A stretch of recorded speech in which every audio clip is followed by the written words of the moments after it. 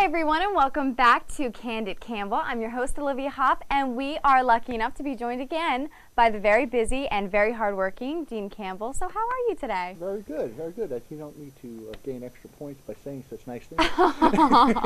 Well, please. So let's jump right into the show. The one topic that no one can forget is the big blizzard that we just had this weekend. I mean, schools were closed down, businesses were closed down, and somehow Ryder, after it all, just was able to reopen the day after, which is very impressive. Yeah. I mean, after a blizzard like that and a power outage, how vital is cleaning up the campus, and how do you get it done so quickly? We have an amazing facility staff, and all of the credit goes to them for cleaning up. They came in when the first snow started falling on Tuesday night, and they stayed here round the clock. Wow. Scraping and doing, even the points where from my house I could not see the Bart Ludicky Center. It was coming down so hard. They were here and just working, and then, you know, not only the snow removal, but it was complicated by the trees that were falling down too, the tree limbs. So they did a yeoman's job. They deserve all the credit. They're the heroes. Them and the public safety, who really helped keep the students safe as well. They did an awful lot to help keep the roads safe, keep everybody safe. And I want to thank the students for not getting on the roads and allowing the facility staff to actually have the room to do the plowing that they needed to do. It was an amazing amount of snow. Oh, that was I mean, I'm very grateful myself for not having to do any shoveling. So. Yeah. Well, the only bad part about the whole thing is that those of you who park on campus have to dig out. Oh, including myself. Which is always a task, but you can get a shovel from public safety and facilities, and they'll help you out. Oh, that's a nice tool. So what exactly happened with the power outage? The power outage didn't happen on this campus alone. It was something that happened outside of campus, and around us there were about 500 homes that were without power. Oh, wow. We're lucky in that, you know, we have some generators that help us with essential services. In each residence hall, there's a gas. There are gas generators that come on when the power goes off, and that keeps on the heat, some emergency lights, and helps keeps the fire alarm system going. So they came on and wound up the emergency lights, and our RAs and staff was trained. They're trained with extra flashlights to help out a little bit. Yeah, it only lasted an hour, which was good, but we've had it last a little bit longer, so we were pleased. Luckily, most of the lines on campus are underground, so the trees don't affect it that much. Oh, that's good. I know I've seen a lot of branches that have fallen because of the snow. How do things like that affect, I mean, the danger on campus as far as falling branches or? Well, during the middle of the snowstorm, I asked the RAs and the RDs to put out an alert for the students to not walk under trees, because as heavy as the snow was, branches were falling everywhere, and students, if they're not thinking or they're not mindful of it, could get hurt, because you don't know which branch is going to fall and when. So we did put out the alert, and again, the students were very mindful of that and been very good. The students did have a lot of fun with the snow. Yeah. I remember, I think it was the ultimate frisbee team, where somebody out there playing frisbee on the indoor field in the middle of the blizzard. We had people playing football and having fun, and so the students seemed to have a lot of fun safely in the snow as well. Yeah, I enjoyed it, and also the campus looks beautiful when it's covered in snow. I do have to say that. It looks beautiful. I feel like I'm in a calendar. It's very, very pretty. So I know that earlier this semester there was a bit of an issue with crowded classes. Are there anything about any new academic buildings or anything that may be in the works? Well, you know that we did some reorganizing of classes and class times and how we assign classes in order to create more space for the students in the classes. We had to reduce some size classes because of fire code and work on that.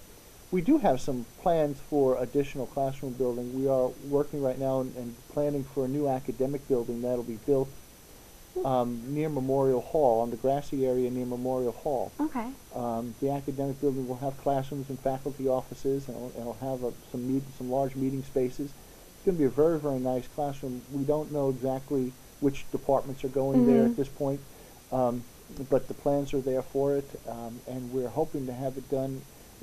We're doing a lot of fundraising, and all the fundraising for it, and it's going along very, very well.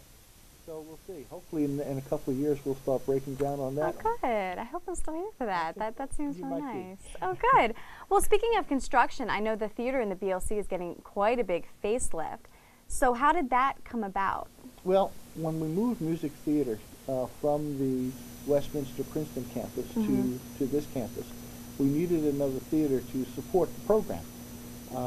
We at one time thought with the new academic building we would incorporate a new theater into that, but it was more cost effective to redo the Bart Luedeke Center Theater to be able to enhance that program. Now, it's going to be a great theater.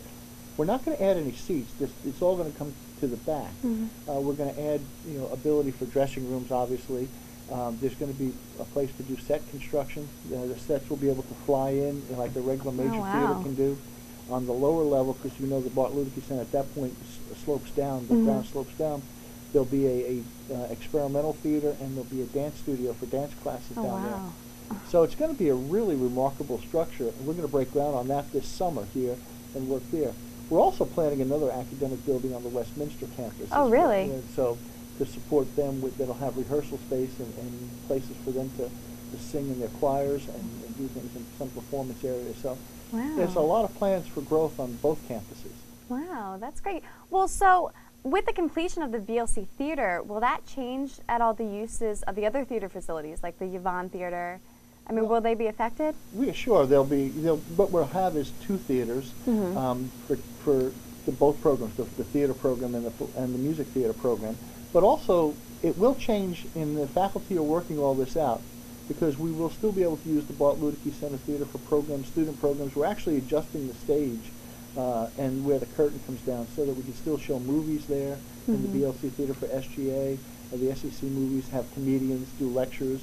So we're adjusting it so it can be both that part and a performance area. We're creating usage in the Yvonne Theater too. So all that's going to be worked out, and there's negotiations going on about how that's going to work. In the end, I think the students will find that they have more opportunities, which is the whole key. We'll have two major theaters for performance, and just think of what that'll do for us. We instead of having two major productions, we'll have four. We'll be able to have more musical productions, more high-tech productions. I think it's going to be exciting for the campus. I can't wait to see that. Now, when exactly will the completion of the BLC Theater take place? Exactly. Well, it's going to start this summer, and if a conservative timeline is 18 months, so you figure a year and a half or so from the summer. Oh, good. As a conservative timeline. Things don't always go as planned, so we'll see. Hopefully it'll be done faster. Yeah, we'll see. Definitely. I'm so excited to see that. That should be really nice. Well, so the construction there for the theater and the BLC, that was paid for primarily through donations, correct? Well, donations and funds that we have accumulated through the years. None of this is coming from tuition dollars. It's all being funded externally and through things that we've done with fundraising and savings. Well, how vital are donations to Life at Rider? Well, donations are always important. Donations support the scholarships that you have, as many students have, the endowed scholarships, and give us the ability for financial aid. They help us enhance the buildings. Some of the things that you see in this theater were done by donations. So they help us every single way. And that's the nice thing about Rider as a private institution. We live as a family, we live as a community, so when people graduate, they feel a commitment to their programs and to the experiences they have to encourage it for the future students. It's always helpful. Oh, good. Well, okay, so we've seen a lot of changes on campus with the SRC and the West Village and BLC. So are there any other future changes we can look forward to on campus? Anything you can let us in on? Futures, we have an academic building, a theater, and an academic building on the other campus quite a bit. We are, as you know, going to open up this spring in May or summer the new turf field in the back, where there's a possibility and exploration of having a new arena, but that's still in the very early stages. Well, that's all the time we have for this week, but I want to thank you so much. We know you're a busy guy, so thank you so much for coming to spend a little time with us today. Thank you guys for tuning in to another episode of Candid Campbell. Make sure to tune in next week. We have some more topics we'd like to talk to with Dean Campbell. So thank you. We'll see you guys later.